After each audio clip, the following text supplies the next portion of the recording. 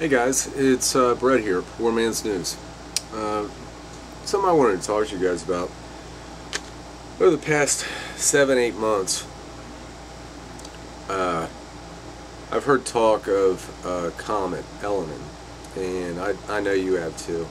It's all over YouTube, all over the web.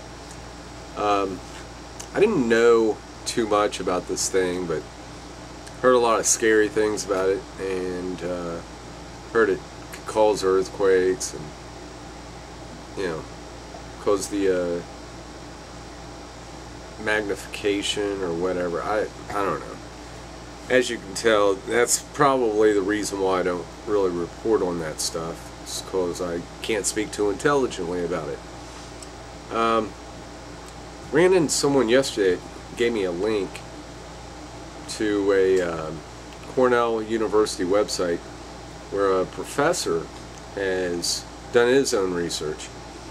And, well, all you people that might have thought these people were nuts, saying it could cause earthquakes and everything, I want to show you something here real quick.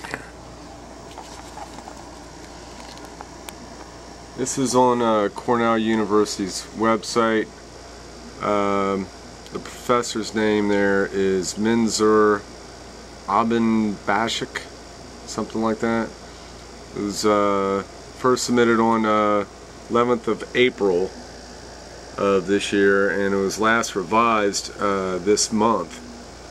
From what this guy's saying, he demonstrates his concept, which tidally induced magnification of Earth's masses resonance, causing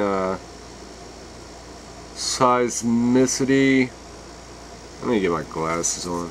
To that end, I will show strong M6 plus earthquakes of 2010 occurred during Earth's long three-day astronomical alignments within the solar system.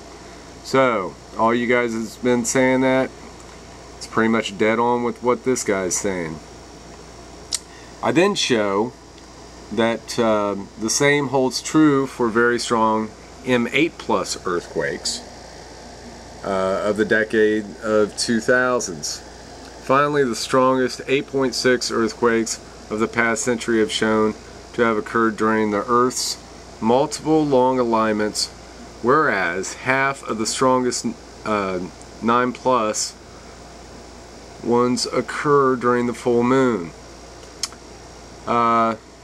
He also says, I used the Comet C/2010 X1 Elenin, as it has been adding to the robustness in terms of very strong seismicity since 2007. I'm going to quit reading because I know it's painful to you to hear me sit here and try to read this to you and hold the camera. But I'm going to link to this, let you guys read over it, do your own research.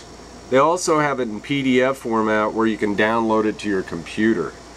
So I highly recommend downloading this stuff to your computer and keeping it for yourself.